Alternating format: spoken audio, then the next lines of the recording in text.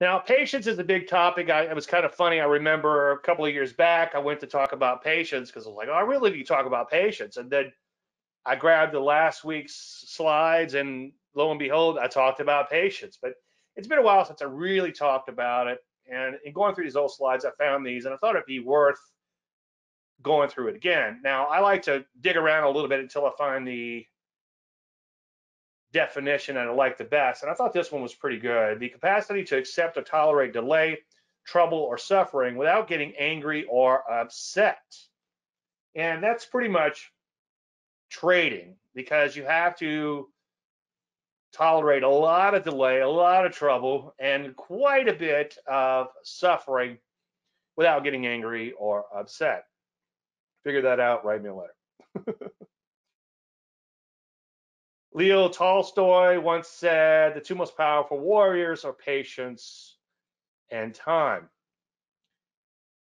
One of the big things you need to do is give yourself the patience to learn. Someone contacted me today, and they're in a bit of a pickle in a certain situation, and they decide that they want to learn how to trade. They want to come over here and spend a few days with me. And I'm like, that's fine. I'm all in. I'm always interested in someone who's interested in what I'm doing. Nobody seems to really care, at least people that I know, unless the market, of course, drops about 50%, then they call me in a panic. What do I do? It's like, well, what do you do? What do you should have done? You should have watched some presentations, not that I'm the Grand Poobah, but you should have watched some presentations or asked me before the bomb blew up. But anyway, long story endless. And I said, that's ironic because tonight I'm going to give a presentation. This is 5 minutes after I found these slides, where I talk about how long did it take you to become a doctor, a lawyer, or automatic transmission mechanic. And I forget I don't know if it's Latin or Italian. It might be Latin, but Empora, something. Geez, I wish I could remember that. But it was Michelangelo at 81 said he's still learning. So definitely give yourself the gift of time. Now, some of my older presentations, I went on a kick for a while where I talked about the fact that in other methodologies, in other professions and careers, there's a clearly defined career path. And the example I think I gave last week was a plumber, where you have to become a journeyman, and that takes certain levels to get to a journeyman. And then you do that for a certain amount of time. Then you take the plumber's master exam after being a journeyman for years. And I know someone who decided to become a plumber, and I think that was probably 10 years ago, and they're still not a plumber. So it's kind of interesting that there's a well-defined career path, of course, for an airline pilot or someone else, something else like a doctor, whatever. You have to have so much experience and go through so much schooling and all these other things. But in trading, there is none. You just basically, it looks easy, right? All you have to do is capture a price move. You just open up an account and get started. But there is a methodology, and there is money management. And the most important thing is the mind. And as I often say, give me somebody with a good attitude, as I said earlier, as opposed to someone with the smarts, because the methodology can be learned. And I'm going to show you some real simple things tonight. And you guys who are here tonight live, you probably know everything I'm going to show you. But I think it helps to kind of refresh that it really can be that simple. I never said it was easy. But if you have a good attitude, you could certainly learn a simple methodology, and the money management is pretty simple too. Now, as far as a career path with the methodology, find something simple and use it. I could show you a couple simple things. Something like a buy at B pattern in IPOs works really well, and I do really well with that, and some of you guys do even better than me from what I can see, from what I've seen in the Facebook group. Something like a Landry light pullback, if you need something a little bit more defined for a longer term, sort of the core methodology, trend trading. And what I would encourage you to do is don't reinvent the wheel. Go on the grail hunt long after you find something simple that works. I'm on some grail hunts right now, as I've talked about recently and last summer, when it comes to volatility and trying to find these, what I call the holy grail days. and go in and watch prior presentations if you're having trouble sleeping at night on those. And so that's kind of a grail hunt for me. But I've settled into something, and as one of you guys pointed out when you were doing your due diligence on me several years back, you found some posts from me going back to, I think it was 20 something years, and I was talking about the same thing that I'm actually talking about now. And I think the example was bow ties. We have to talk about bow ties. We're going to talk about bow ties here in a few minutes when we get to the live charts. Most people go on a grail hunt and eventually they find something simple. Well, I would suggest that you flip the script on that and find something simple and then go on your grail hunt down the road.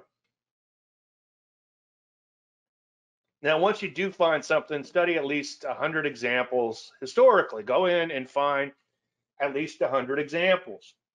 As I've said quite a bit, I don't want to throw anybody in the bus, but I was talking with somebody once on the phone and they were trading this pattern. I'm like, wow, when did you learn about that? And I was thinking that this is something they do all the time. And he's like, oh, I just read about it this morning. I'm like, oh, geez. Now, here's the hard part, and we all tend to be optimists. As a general statement, humans are optimists by nature. I mean, I was going to be a pessimist, but I figured it wouldn't work out, right, with a W. But you also have to play devil's advocate quite a bit. And I'm really good at playing devil's advocate with other people's stuff because I could shoot some holes in it, because usually you can see it from a mile away because they're too close to it to see. Just like last week I talked about somebody presented me with a holy grail type of system and they wanted to start a hedge fund with it and they hired me on, and you know, I started looking at it and it was like, first of all, you know, and I don't know if I told them outright or not, but the charts were looking ahead one bar and you couldn't see the one bar while they were looking ahead. All his printouts were, he thought that the little tick up was the time to buy, but you didn't know the tick until the end of the next day and he was going to buy on that prior day's close. Anyway, you gotta be your own devil's advocate, or play devil's advocate, I should say. And then you want to observe in real time, and have observe in italics because you want to see how it kind of shakes out in the real markets. The system designers call that walk forward testing. So you want to do some of that in real time to see what happens. And I've come up with a lot of stuff over the years, especially way back in my programming days, or when I did a lot of programming, and I would come up with something I thought was great and I'd just immediately jump into the markets with it and get my ass handed to me, because I realized, or I did realize fairly quickly, that I basically had a perfect system that looked back in time. But when it comes to trading, you trade forward in time.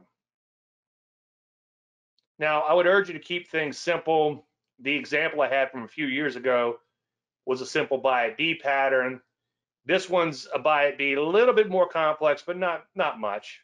The fact that the high was set on day one, you have to close above that high in addition to a new closing high. So you can see new closing high on day 5. Remember, an IPO with the buy at B pattern, the earliest you would get in if it comes public on a Monday, the earliest you would get in will be Friday's close, if that's a new closing high, and a few other caveats. And if it's also above the day 1 high. Anyway, so it's not above the day 1 high. And then you can see it traded down for a while. And right about the time you forget about it, it begins to take off. And had a nice wide range bar higher, and it closed at a new closing high, which was also above the day 1 high. Now, I don't know for a fact, I forgot to check before I went live. This might have been a new closing high above that high, but the range was kind of small. And what I liked about it here, I said keep it simple, then I'm going to show you some complexities, but that's okay. Some nuances will come out, and that's good. I like that the range expanded here, although the range was still a little small overall. If you go all the way back to the low right here, I like to see a little bit more range in an IPO. But as I said in Facebook, and I captioned the post earlier, I don't think I put it in the slides, but when we were talking about this one in Facebook, I remember saying that A, it was an expansion of range, even though the overall range was still a little small. But B, the banks were starting to trade like momentum stocks, and I figured that an IPO could be like a super momentum stock in that particular case. And then I also figured, what's the worst could happen? It goes back down to new lows, it stops me out, so what? Okay, it's only 1.5 or so. So here's the buy, my initial buy, and knock on wood, I did this across multiple accounts. So there's the buy, market on close, and then this is what happened afterwards. Too bad they don't always work this well, but luckily it did trend nicely higher, and then I was able to get partial profits out of the trade, and now I am free rolling. So this is what happened afterwards, and there's the trailing stop roughly that I used, and then I got stopped out of it today, and it was 2067 where I got stopped out. The original trade was at 2094, so that's a gain of 773 times 400 shares left over. And the reason I only had 400 shares left over was I did take some profits along the way. So times 400 shares is 3092. So I took some profits when I was up almost 4 points or 3.71 points. Only took 100 off. But it's one of those days where I just, for several reasons, people buy and sell stocks for a variety of reasons. Sometimes when they need money, sometimes when they have money. I just felt like it would be good to start peeling off a few shares in this particular case. And then somewhere along the line, in addition to the swing trade profit, there was a dividend or two, and I think it was about 50 bucks, and better than the poke in the eye. So if you add all that up, this trade turned into 4513. Luckily, or fortunately, I took it across multiple accounts. So this turned out to be a pretty good trade. And as Peter Brandt once said recently I learned that he said this, and it makes a lot of sense. He doesn't claim profits as his own until he closes out the trade. And so now these are my profits. They go into my account, and I get to enjoy the fruits of my labor. But very simple pattern, very simple money management. Take that swing trade off, and then trail a stop on the remainder, let it gradually open up so you can capture those longer term trends. And as I've said 1,000 times, if you go in from the start and you just want to try to capture those longer term trends, your drawdowns are going to be abysmal, and your accuracy is going to be pretty bad too. Maybe 27%, if you're lucky, will turn out into nice longer term trends. And that other 70 something percent, whatever it is, 77%, is that right? You'll end up losing on those trades, and sometimes losing significantly. And that's the problem, because the reason is because if you tried to ride out a longer term correction, your stop would be that far away from the beginning. Whereas if you're just trying to ride out a swing trade, you can get away with a smaller stop and then make that gradual shift to the longer term trend. And I thought everybody knew that, like Pinocchio being a bad motivational speaker. But I've said this 1,000 times too. I was on a project a while back, and one of the guys on the project, at the time he was running a hedge fund, but he's a brainiac. And he's like, that's pretty cool the way Dave's transitioning to the longer term trend trades by opening up his stops. And here's this guy that was a brainiac, and I just thought that everybody knew that. And apparently everybody doesn't. So that was very flattering for me. Anyway,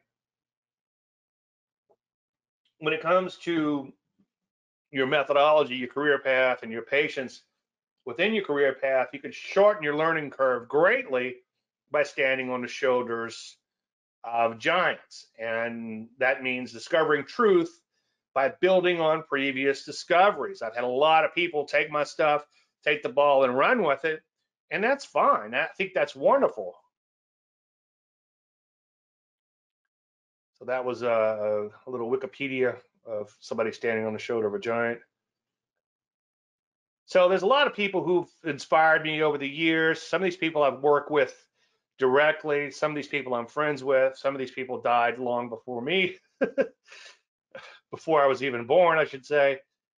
But I've been blessed with being able to learn from a lot of different people, and I've learned a lot from people that I've never met. So it's not only, you can't say, well, you had an unfair advantage, and I guess in some cases I did with certain people on this list, but I also learned from a lot of other people, and I learned from some of these people before we even met them. So don't feel like, and that's for some reason people feel like they have to strike out on their own. Let's say they come in and they'll be on my trading service or whatever, and after about a year or so, it's like, okay, I got it. I'm gonna go out on my own. It's like, well, you did okay, right? Yeah. It's like, well, keep me on staff.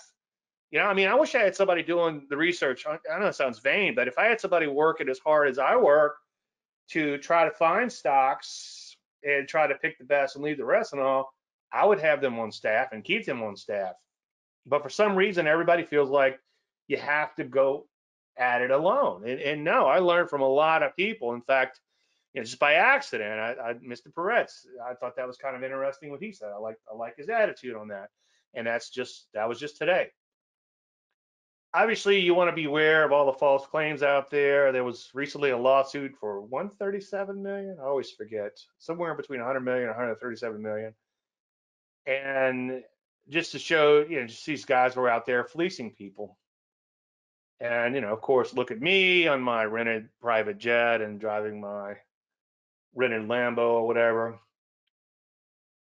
There's a book called The War of Art. It's not about trading. I think it's Pressfield wrote it. And Steve Pressfield, I believe is his name. And the book's about, little spoiler alert, the book's about resistance. It's a real easy read. And I have a couple other his books here I need to get around to reading. But you're going to encounter a lot of resistance in trading. I probably should just do a complete show on the resistance when it comes to trading. And I think I may have, where I talked about Marcellus Wallace and the night of the fight, you're going to feel a little sting. That's going to be pride, F pride, and all this other stuff. Well, the day of the trade, you're going to feel a little sting. That's pride, F pride.